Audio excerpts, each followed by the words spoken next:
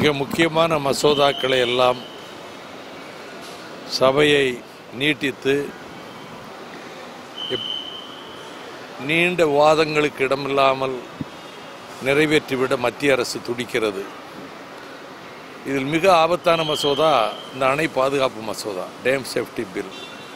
இந்த மசோதா நிறைவேறினால் இந்தியாவிலேயே பெரும் அழிவுக்கு ஆளாகப் போகிற மாநிலம் தமிழ்நாடு தான்.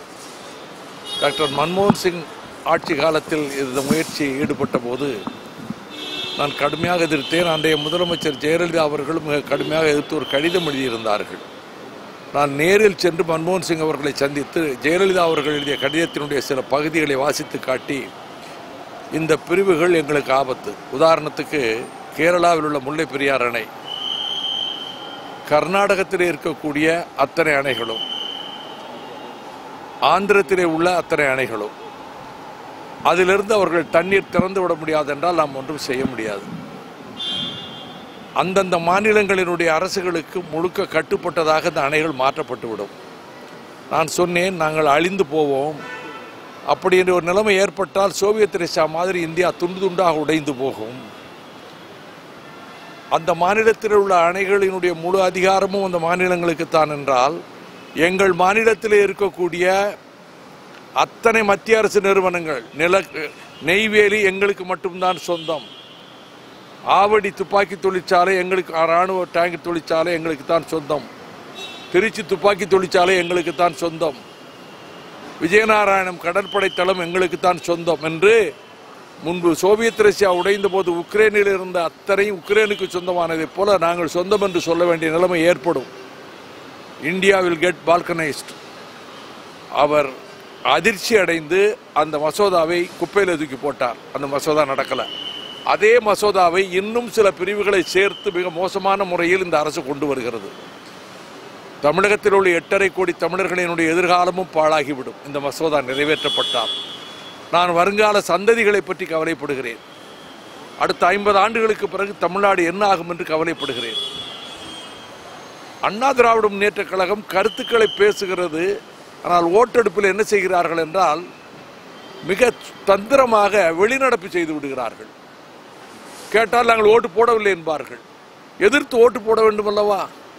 அப்படி எல்லோரும் எதிர்த்து ஓட்டு போட்டிருந்தால் முத்தலாக் மசோதா தோற்கடிக்கப்பட்டிருக்கும். 15 ஓட்டு தான் வித்தியாசத்தெல்லாம் ஜெயிக்கிறாங்க. இப்போ சட்டவிரோத நடவடிக்கைகள் தடுப்பு மசோதாவில் தான் என்னுடைய கன்னி பேச்சு. நான் தான் டிவிஷன் கேட்டேன் திருத்தத்துக்கு, வாக்கெடுப்புக்கு விட சொல்லி வாக்கெடுப்புக்கு விட்டாங்க. என்னுடைய திருத்தத்துக்கு ஆதரவாக 85 ஓட்டு, அரசுக்கு ஆதரவாக 101 ஓட்டு கிடைச்சது. 16 ஓட்டு தான் வித்தியாசம். வெளிநடப்பு செய்யாமல் இருந்து ஓட்டு போட்டா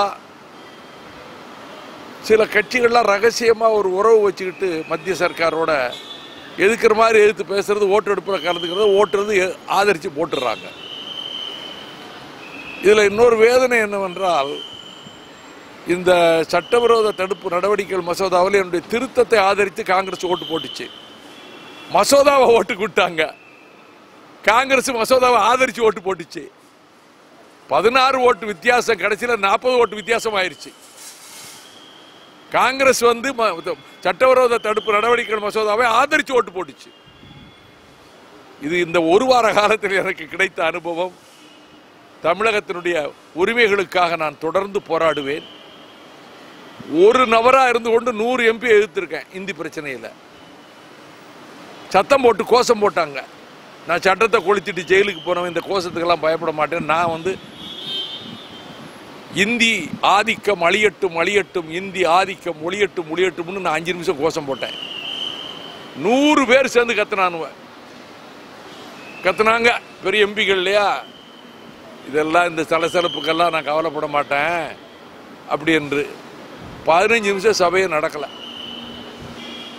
ஆகவே தமிழகத்தின் உரிமைகளை காக்கின்ற வகையில், அண்ணா தந்தை பெரியார் வழியில், கலைஞருடைய மாநில சுயாட்சியை நிலைநாட்டும் வகையில், கட்சி எல்லைகளை கடந்து தமிழக உரிமைகளை காக்கின்ற வகையில் என்னுடைய குரல் தொடர்ந்து நாடாளுமன்றத்தில் ஒலிக்கும்.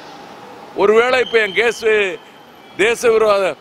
தேச துரோக குற்றச்சாட்டில் இந்தியாவில் சுதந்திரத்துக்கு பிறகு தண்டிக்கப்பட்ட ஒரே நபர் வைகோ மட்டும்தான். சுதந்திரத்துக்கு பிறகு, சுதந்திரத்துக்கு முன்னாடி பெரிய தலைவர்கள் மகாத்மா காந்தி, திலகர்லாம் தண்டிக்கப்பட்டாங்க. நான் அவங்கெல்லாம் பெரிய ஆட்கள், நான் சாதாரண தூசு.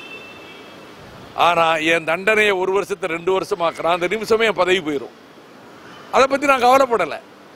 இந்த மனுஷ வாழ்க்கையே நீ 10 வருஷமா 15 வருஷமானு எனக்கு தெரியுமா? பதவி போனால் என்ன, போயிட்டு போகுது. இது என்னுடைய நிலைப்பாடு. இந்த அன்லாஃபுல் ஆக்டிவிட்டீஸு, இந்த ஓட்டெடுப்பு நடந்தப்ப காங்கிரஸ் ரொம்ப திறமையாக நடந்துக்கிடுச்சு. அதாவது அரசாங்கத்துக்கு ஆதரவாக போட்டுச்சு. அந்த மசோதா தான் என்னுடைய கன்னி பேச்சு, என்னுடைய அனுபவம். நான் மிசாவில் இருந்தது, என் தம்பி தடாவில் இருந்தது, நான் பொடாவில் இருந்தது, எல்லாத்தையும் சொன்னேன் நான். ஆனால் என்ன தெரியுமா, இவ்வளவு முத நாள் சண்டை போட்டிருக்கேன்ல இந்திய எம்பிக்களோட, நான் பேசுகிறப்போ ஒருவர் கூட குறுக்கிடலை. இனி இந்தியாவை அமெரிக்க ஐக்கிய நாடுகள் என்பதை போல இந்திய ஐக்கிய நாடுகள் என்று அழைக்க வேண்டும் சொன்னதுக்கு அவ்வளவு பேர் கொந்தளிச்சிருக்கணும் இல்ல, ஒரு முணுமுணுப்பு கூட கிடையாது. காரணம் என்ன தெரியுமா, நான் பேசிட்டே வரும்போது எல்லாரையும் பாராட்டியும் பேசினேன், விமர்சனம் பண்ணியும் பேசினேன். இந்திரா காந்தியை பாராட்டியும் பேசினேன், விமர்சனம் பண்ணியும் பேசினேன். வாஜ்பாய் என்னை பிள்ளை மாதிரி வச்சிருந்ததையும் சொன்னேன்.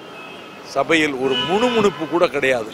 இந்திய ஐக்கிய நாடுகள் என்று அழைக்கப்பட வேண்டும், இந்த கருத்தை இதுவரைக்கும் இந்திய பாராளுமன்றத்தில் இந்த 60 வருஷத்தில் யாரும் சொன்னதே கிடையாது. என்கிட்ட எல்லாம் நண்பர்கள் ஆயிட்டாங்க, எல்லா கட்சி எம்பிக்களும் ரொம்ப ஃப்ரெண்ட். 1 வாரத்துக்குள்ள ரொம்ப நண்பர்கள் ஆயிட்டாங்க. எனக்கு ரொம்ப பிடித்தமான வேலை இந்த பாராளுமன்ற வேலை. அனுப்பி வச்ச தளபதி ஸ்டாலின் அவர்களுக்கும் திமுகவுக்கும் தான் நான் நன்றி சொல்ல வேண்டும். பாமர மக்களுக்கு பலனளிக்கக்கூடிய வகையில் தான் இருக்கு.